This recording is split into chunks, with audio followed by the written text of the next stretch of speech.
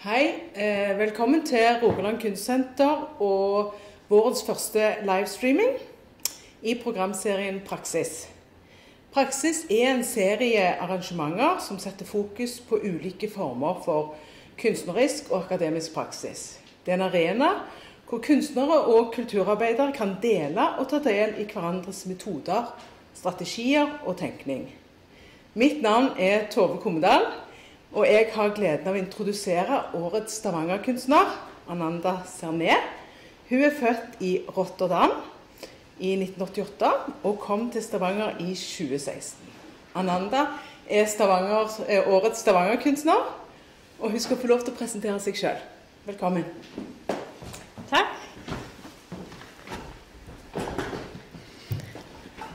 Hello everyone, thank you for listening to me this morning. I will talk a little bit about my work that I made in the last 4.5 years since I graduated. Before I studied art, I briefly studied literature and linguistics, and I think that's something that's still quite present in my work. I, for example, often work with things like storytelling, translation, and miscommunication. And another thing that's very important in my work is that it's often informed by walks, conversations, and collaborations with others. For instance, with biologists, vocalists, or translators. We'll first talk a little bit about my work, Echoist of the Takase River. I made this during a residency in Japan in 2016. While I was there, I met this amazing group of singers. I made the work together with them. It became a video in the end. And the work focused on the Takase River, because in the 70s there were a couple of dams built in that river. And I talked to a lot of people about the construction of these dams, but also particularly about the vegetation, the plants that grew there in the 70s and that died during the construction of the dam, but also new ones that popped up after. I was reading a lot about it and talked to several people. I got a lot of help with translation, of course.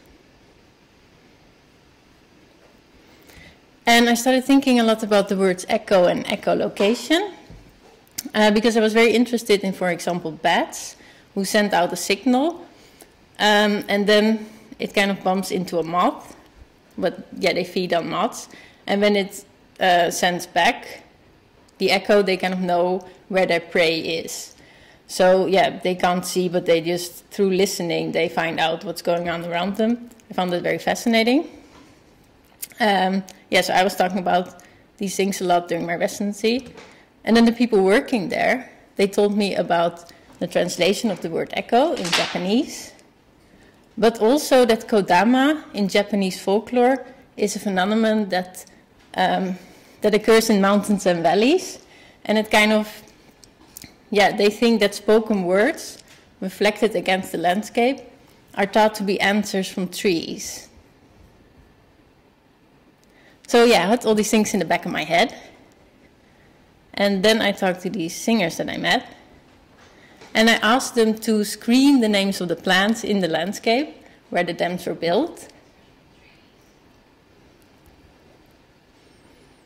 And yeah, we were listening to the echo afterwards. And then yeah, together with them, I made the video Echoist of the Takase River. It's 3 minutes long, and I'll show you a bit of the video now.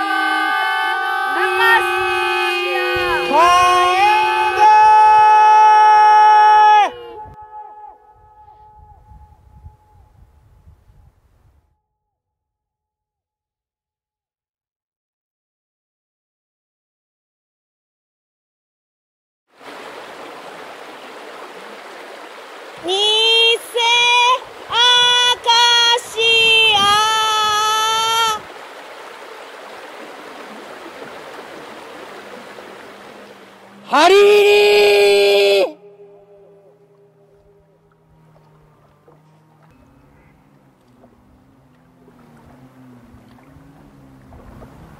Kaede!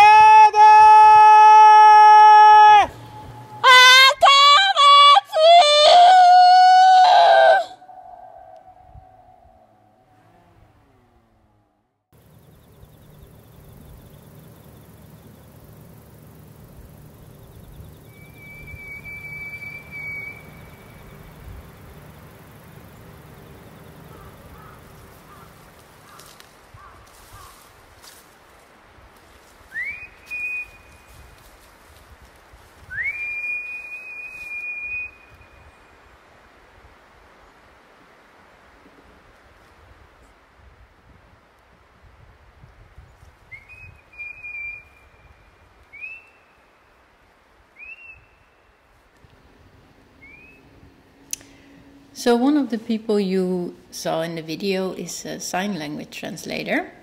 I also asked her to sign the word for echo. And I thought it was intriguing that one word, echo, translated into 3 images. So then to the next work, in 2018, well, this is only a selection of my work, but so in 2018 I did more things, but among others I made a work called Glass Ears, which was an ear made of optical glass. So this is normally used for making glasses, for example. Then in 2019 I worked on a longer research project again. It's called Night-Scented Flowers. Instead of working with bats, I became now very interested in moths. Yeah, I was still thinking about echolocation a lot, but also in relation to moth because some of them have fur on their wings. So when the bat sends out this signal, it kind of gets trapped by the fur because it absorbs the sound. So they are kind of invisible for the bat. And I really like the word acoustic camouflage. Yeah, and also I work a lot with textiles, and it's also because of this moth, I think, because yeah, it's very important to me that textiles absorb sound. Then I went on several walks with biologists and insects enthusiasts into the woods looking for moths. I learned a lot about how moths are very attracted to artificial light and to street lamps, and that it's quite harmful for them. So this is during one of these walks with the biologist.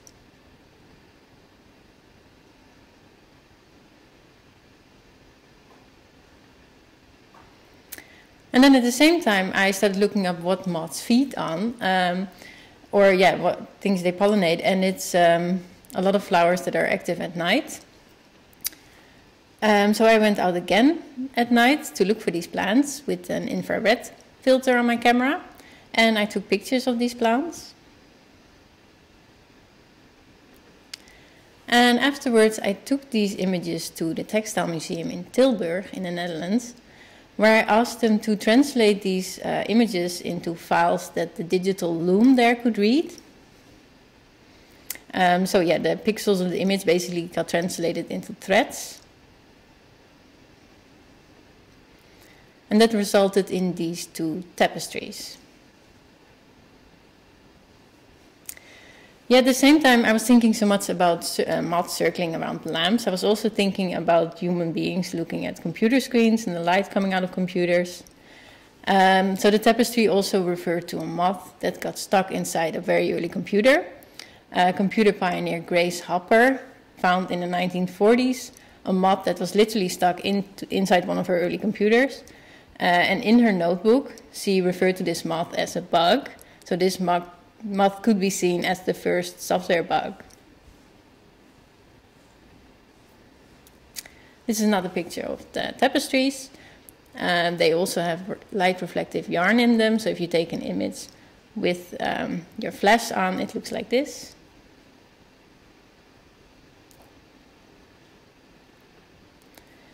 Then in 2019 I went on another residency. This one was organized by the Dutch Mondrian Fund. It was at Bamboo Curtain Studio at the outskirts of Taipei in Taiwan.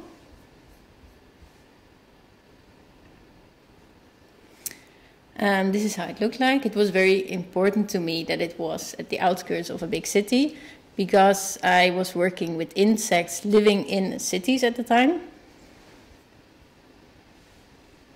Yeah, and I wanted to know how they would function in a man-made environment and how they would communicate with each other. This one was living at the residency. I started out again by going on a lot of walks with people who knew a lot about insects. This was very close to the residency. So that's, the outskirts of Taipei. The people I went on walks with pointed out all these nice things, like this little tent made by a caterpillar. I also met several biologists. One of them had a big collection of insect architecture. This was made by a wasp, for example. And he had several pieces of wasp housing.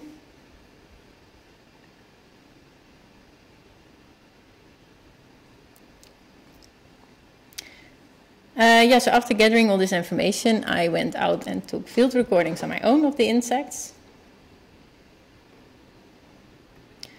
But I was also introduced to a personal archive of insect recordings by one of the biologists I met.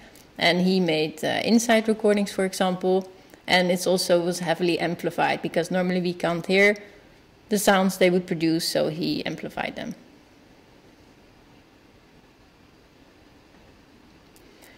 And then at home I would read about, when I was reading novels, I was really interested in how insect sounds or animal sounds in general were described in these novels. For example, this is Virginia Woolf, cheep chirp, cheep chirp. And then I translated these things that I found in the novels into embroideries.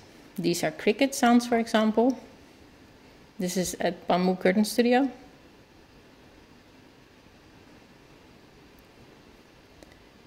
And all this work also resulted in the video A Caterpillar Sculpted in a Green Ring, where I again worked with sign language translators. And I was very curious how it would look like if they would sign insect names. So it was the sign language translators, but at the same time, I also filmed a lot of insects that lived in Taipei and around Taipei.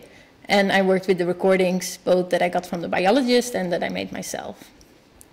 I will show you a 1-minute clip of the video.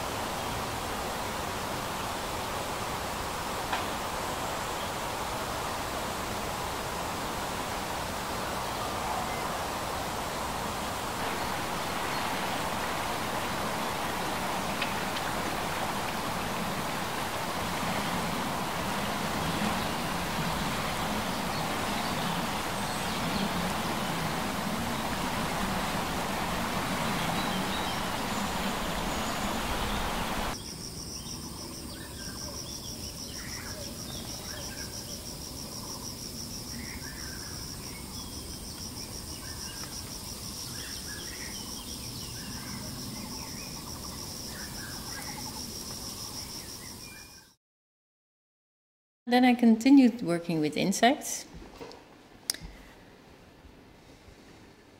I worked with the sounds that I got from the biologist that I met in Taipei. And he had such a big collection of insect communication. And I was very curious what would happen if I would put these insect sounds inside transcription software that is usually meant to transcribe human speech. And so I had all these sound files, and then I could also choose whether I wanted to have it translated into Spanish or English, and I chose English. And this is what came out. This is not fiction. It actually said, look at the people. And then I reworked this text into a performance called Duet Songs.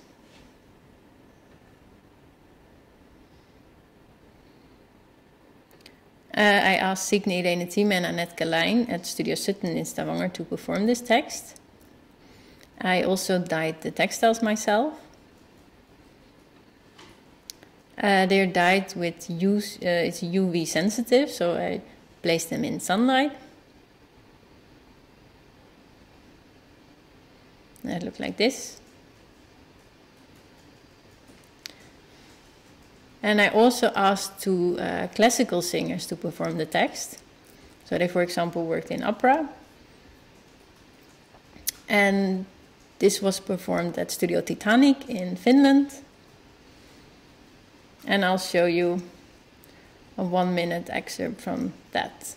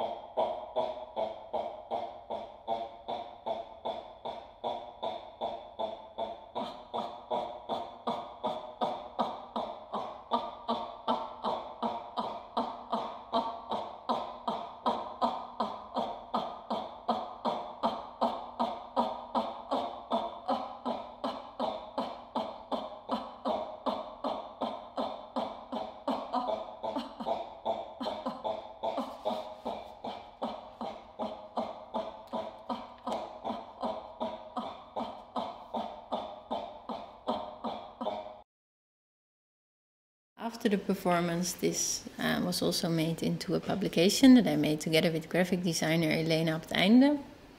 We made a publication that could be read by 2 people at once, so it could be read from both sides. This is how it looked like out in the wild.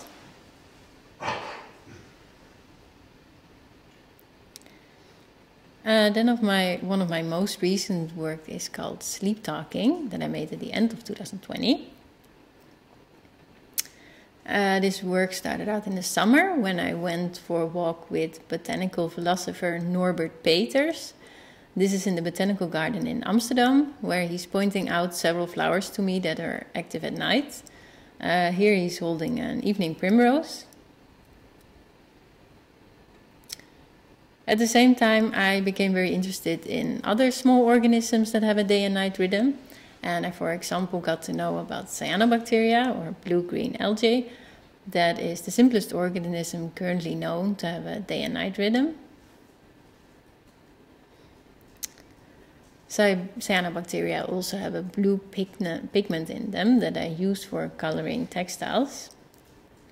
And this pigment is also part of the photosynthesis in cyanobacteria, so it's again referring to reacting to light.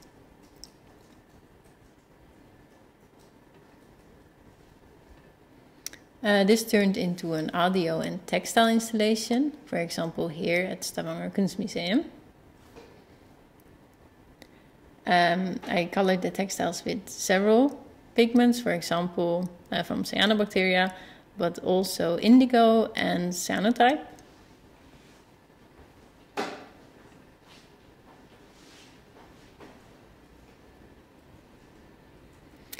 And yeah, as I said, there was also audio in the space where I was showing it. I asked singer Signe Irene Timme to sing a lullaby. And I was specifically interested in the fact that lullabies are supposed to be soothing. But then because I was filming her, she started to forget parts of the song. So it kind of became something you have to rehearse in a way, the lullaby. Yeah, so I have an 8-minute video of that. And I think it's a good way to end this talk. So I'll show you the video now. Så ikring du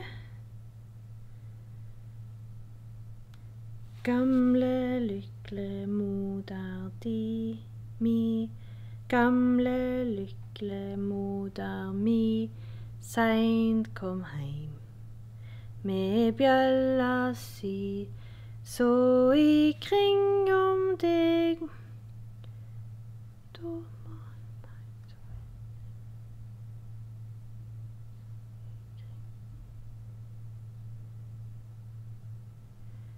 Så ikring deg, liksom det var fare på, så ikring om deg, så ikring deg, liksom det var fare på. Det så ut som det var nau, kanskje nå du ligger dau. Mangt du, nei, så ikring du, så ikring du.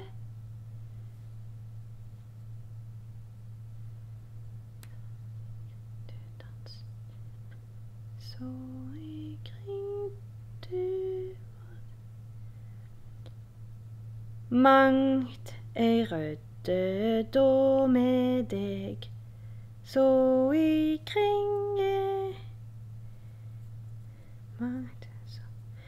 mangt ei rødde da med deg.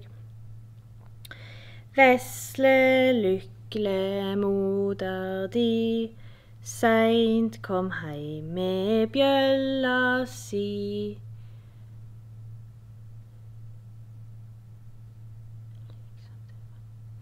Titt du, skuttene, titt du, sving. Nei, titt du danser kring om meg, liksom det var fare på. Titt du danser kring om meg, liksom det var.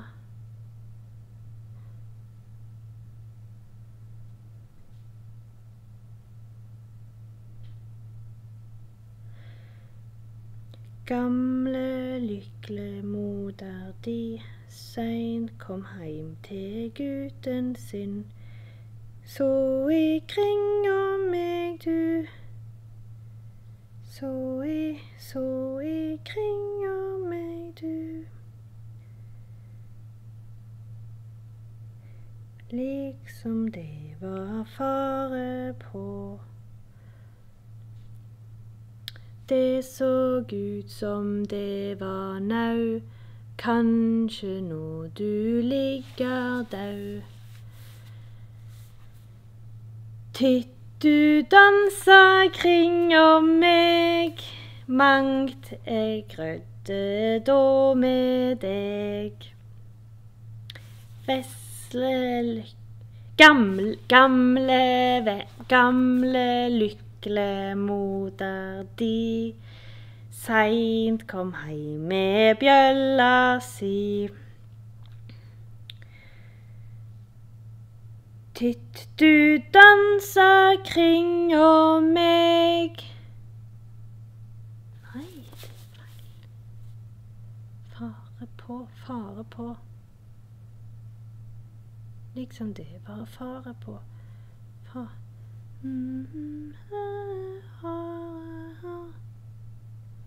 Liksom det var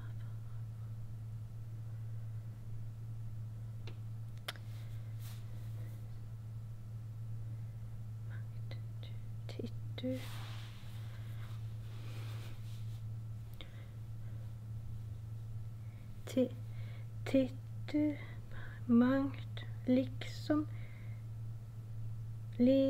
det gamle lykle moder mi seint kom heim med bjølla si.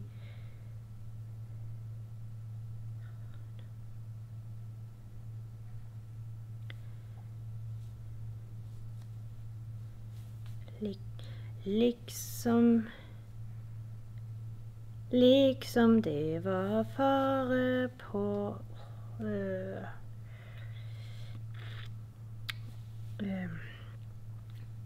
Det så ut som det var nau, kanskje nå du ligger dau.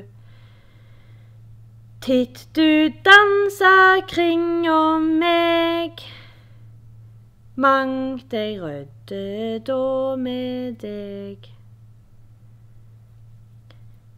Gamle lykle moder mi seint kom heim med bjølla si. Titt mangt.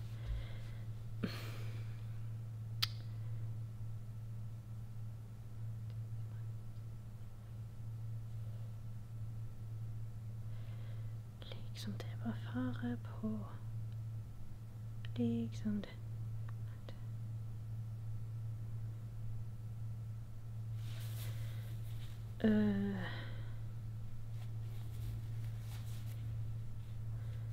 Gamle lykle moder mi seint kom heim med bjølla si.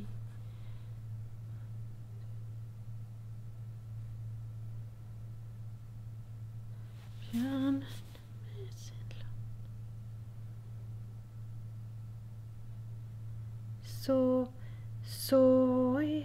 Så i kring, liksom det var fare på. Blåmann, bukken min, seint kom heim til gutten sin.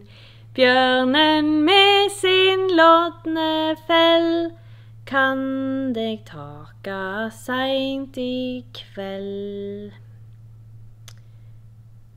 Gamle lykle moder mi seint kom heim med bjølla si. Så i kring liksom det var fare på. Det så ut som det var nau, kanskje når du ligger dau. Titt du danser meg omkring, titt titt du danser meg omkring, så i kring du danser kring om meg, da mangt jeg rødde da om deg.